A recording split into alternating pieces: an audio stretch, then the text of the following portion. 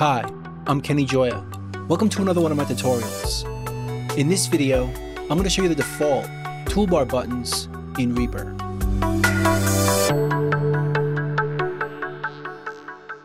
So the default toolbar buttons are right up here. These are the buttons that come with when we first install Reaper. I should also mention we can customize these toolbars by right-clicking and switching it to any of the custom toolbars we can create, 1 through 16. We could also customize this toolbar, change out the buttons, remove some, add some, to trigger anything we want. But we're not going to focus on customizing it in this video. I've already created a few other videos for that. In this one, we're going to focus on the default. But I should also mention that I'm not the biggest fan of using the toolbar buttons to trigger their function.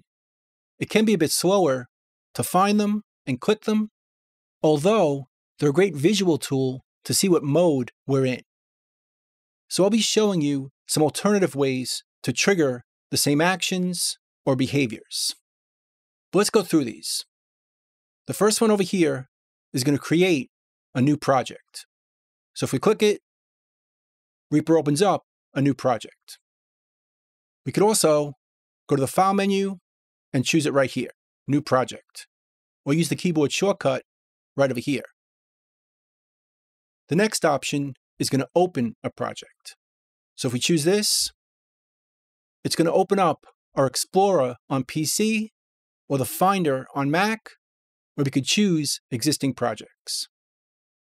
But we should also note, we could open this project in a new tab right here, or open it up with all effects offline, in recovery mode if you're trying to troubleshoot your system. That opens up our projects. Or we can go to the File menu and choose the same thing from here, Open Project, or use the keyboard shortcut over here. The next button is going to save our project. Just click it, and it saves it. We can do the same thing in the File menu. Save our project from here, or use the keyboard shortcut right here. Again, some of these are a bit quicker in the menu or the keyboard shortcut. The next option is our project settings. If we choose this, it opens up the settings that are specific to this project. It's not global like our preferences, it's just based on this project. Settings like the sample rate, the tempo, the time signature, where the media goes, or how it handles video. This is all set up in the project settings. And we can choose that from this button right here. Or we can use the menu on the file right down here. Now there's no keyboard shortcuts to trigger this, but you can always create your own. If you go to the Actions menu and just search this action. Next we have Undo and Redo.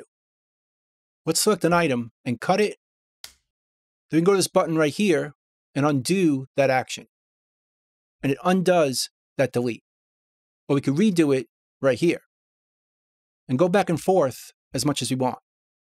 In fact, we could do multiple undos.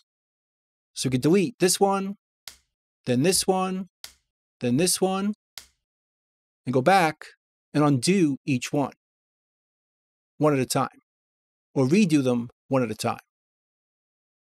And if we want to see the undo history, we can just right-click either button. That opens up the undo history, where we can see all the changes we made, and even go back and choose them. But we could do the same thing in the Edit menu. We could undo, we can redo, or we can view the undo history. And there's a keyboard shortcut for each one of these options. Then the next button turns on the metronome, or the click track. Click it once to turn it on, click it again to turn it off.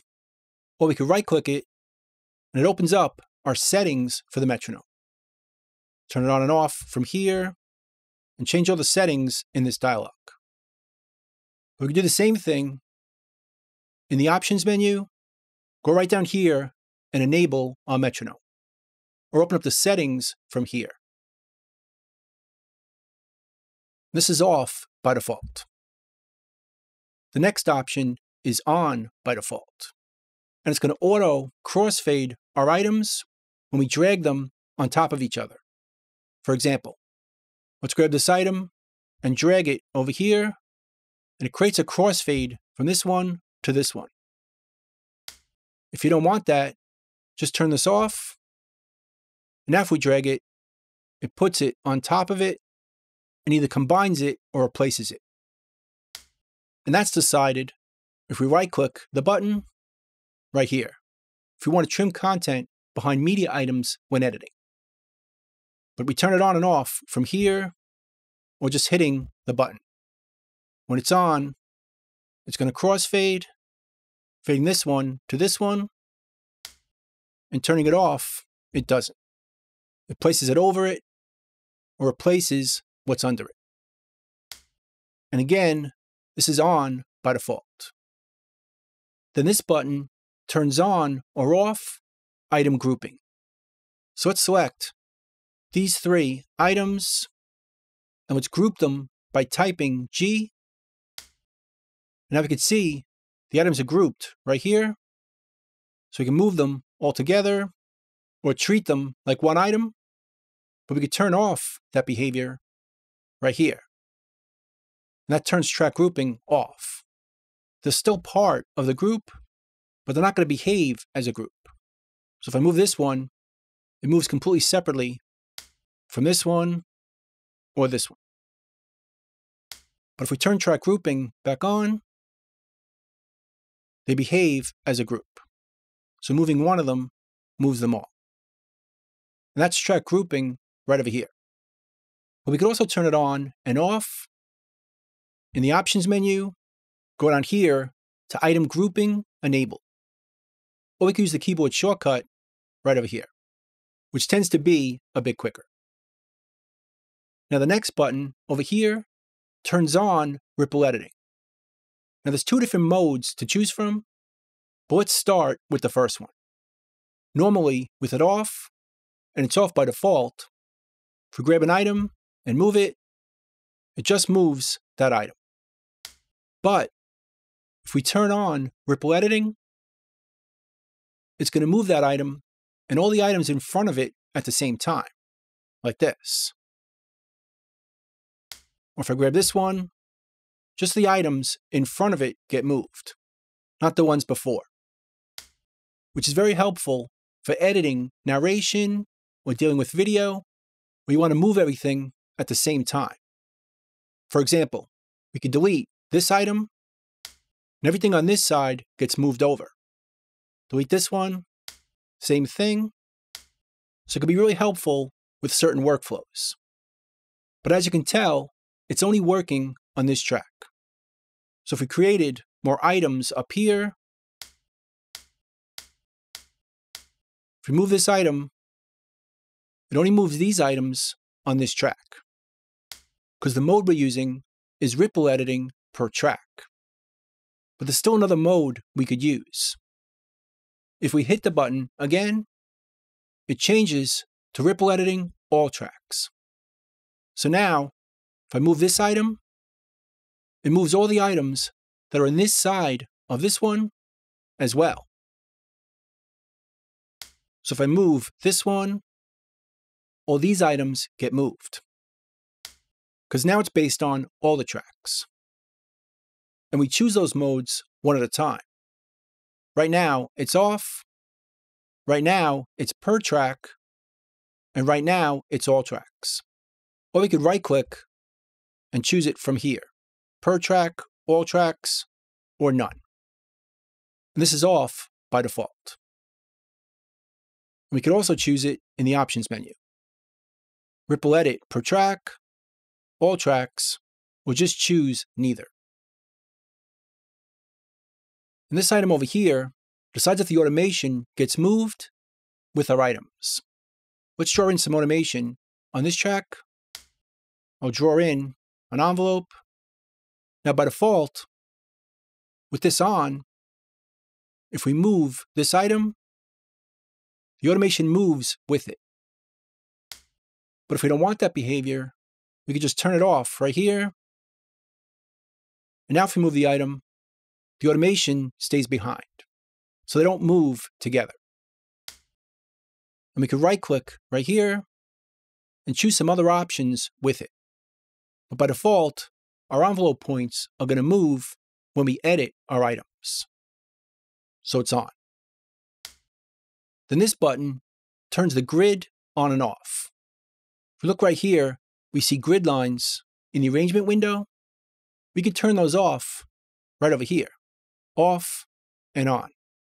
And right next to it, we can decide if our items are going to snap to that grid. If we turn it off and we move our items, they don't snap to the grid. They move freely. But if we turn this on, snapping, now they're going to snap to the grid, like this. So we can turn that on and off with these two buttons, for our grid and for snapping. Or we could right-click either one, and it opens up this dialog, where we could edit our grid or our snap settings right from this window. But we could also do it from the options menu, right down here, Snap Grid. And we could enable snapping with this keyboard shortcut, or the grid with this keyboard shortcut, which I tend to find a bit quicker.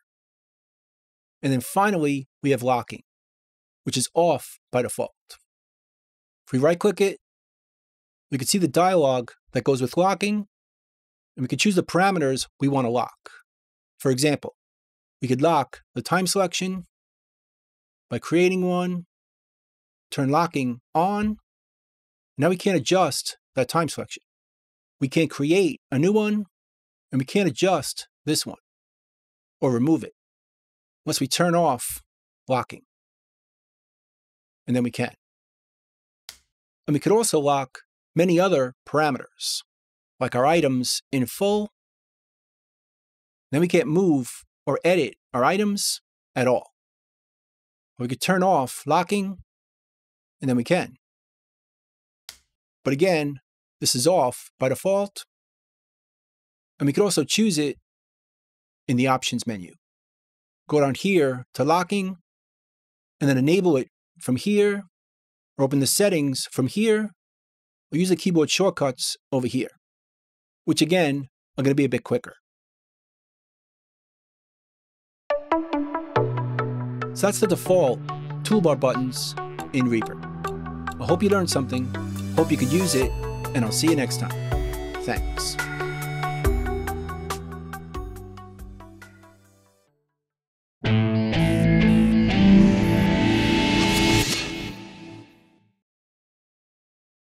Bye.